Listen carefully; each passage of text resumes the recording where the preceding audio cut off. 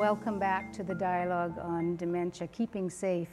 And we were talking about the connection between dementia and any kind of violence and aggressive behavior. And some people think it's necessarily a part of dementia. And we'll get back to you in a second, Liz, you can tell us about some of the reasons that there might be a connection, because some of them are avoidable. Sometimes that's what we're here to talk about, that kind of aggressive behavior is avoidable if you know the kinds of things that might cause it. But Gordon, just to paint a picture for us, you've been working in this field for 30 years. What are the kinds of things that you see that would be construed as violent or aggressive? Kicking, scratching, a good right hook. So what's an example? You're working with someone, and like, how does it evolve? How does it come about?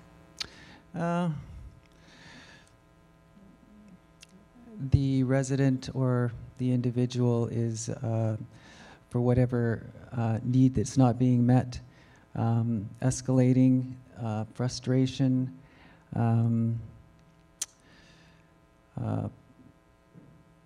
perhaps there's a problem with the approach, someone not knowing when to walk away.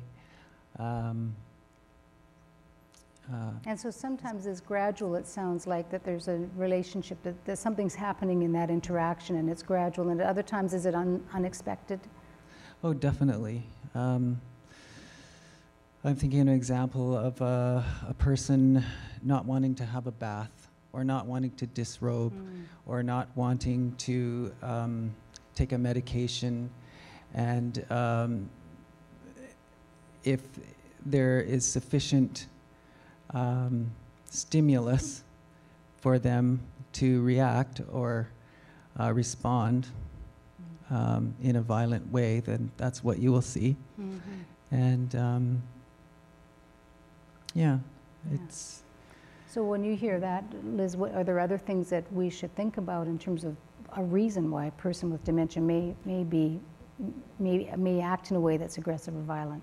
So you were mentioning that they're reversible things, or things that can cause people to behavior to suddenly change. And I think the thing that we encourage everyone to be aware of is when someone becomes physically ill or is in pain, or is severely constipated, for instance, that discomfort can cause them to express their discomfort through showing rather than being able to tell. As I mentioned, if someone... So to rule that out as a possibility before you jump to any other conclusions. Exactly. So physical illness is very important. Or depression is another thing that we see, which can often cause people to feel quite irritable and within the dementing illness.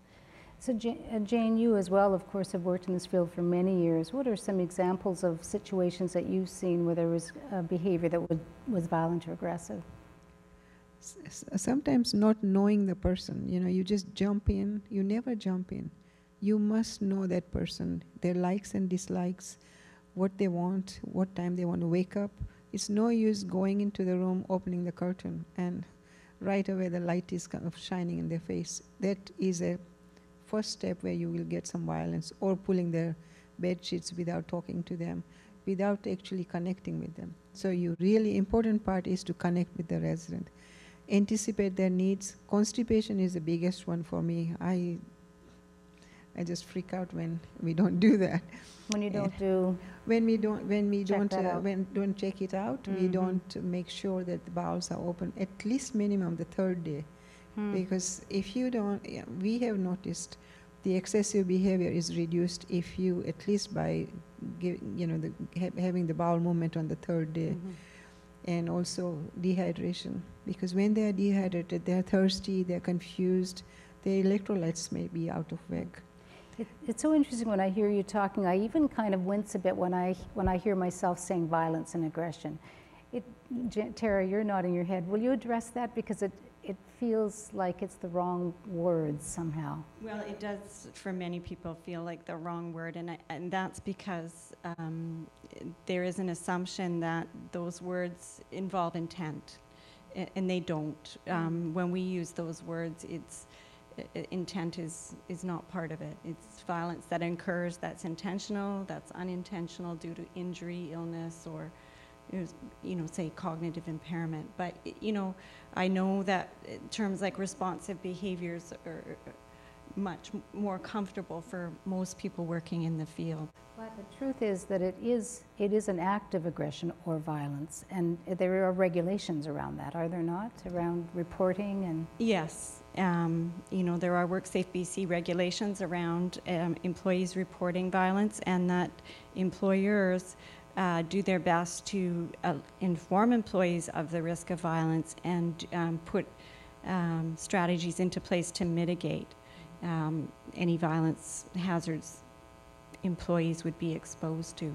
And Gordon, sometimes when you and I spoke earlier, you said it's kind of awkward to know when to report something when you have empathy for the person who's behaving that way.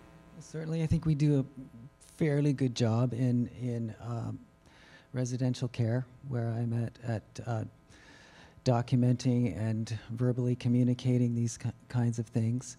But there, on a day-to-day basis, when you're dealing with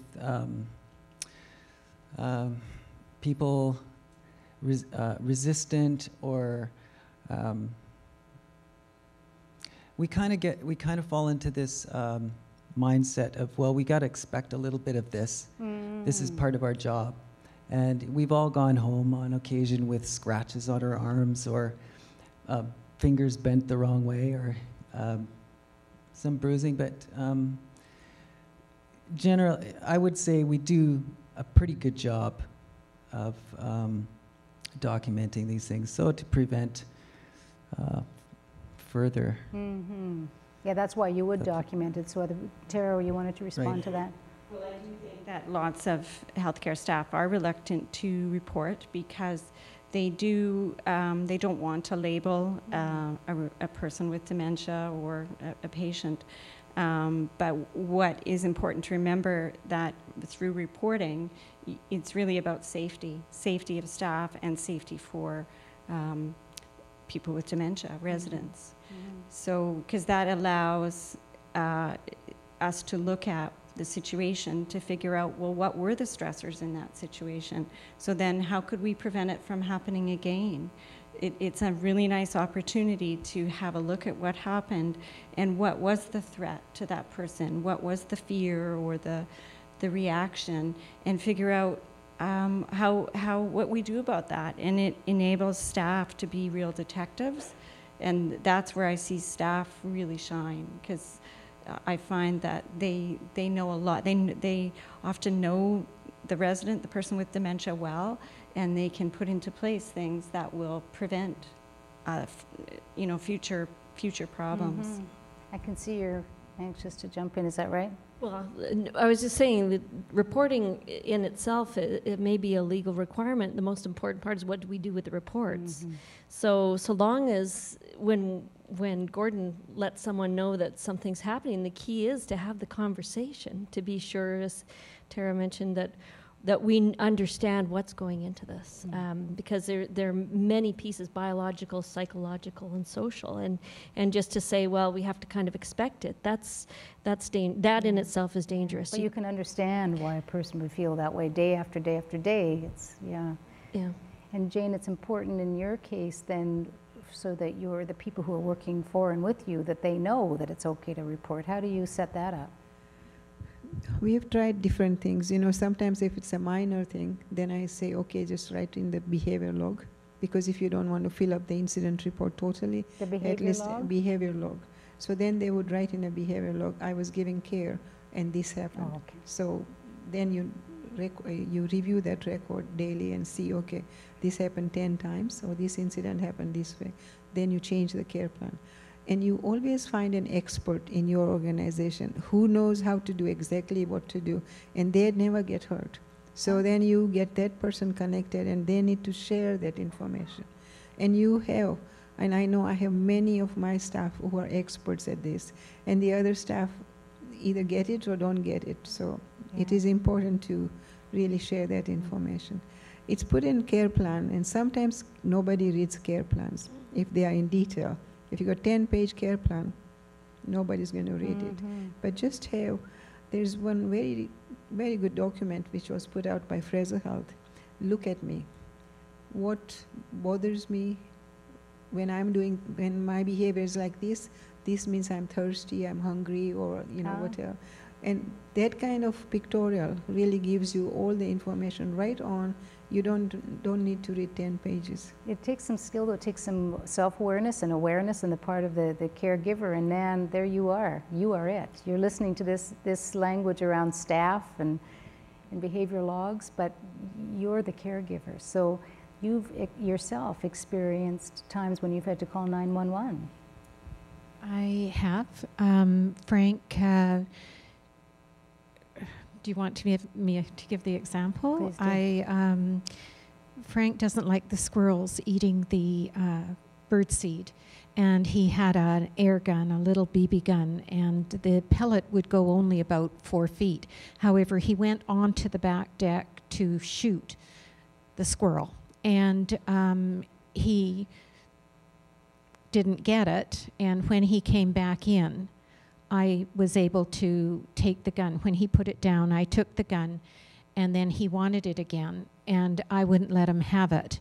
And he was extremely, extremely angry. And then he went out. I said to go and throw a rock at the squirrel. And he went outside, and at that time I threw the gun underneath the couch.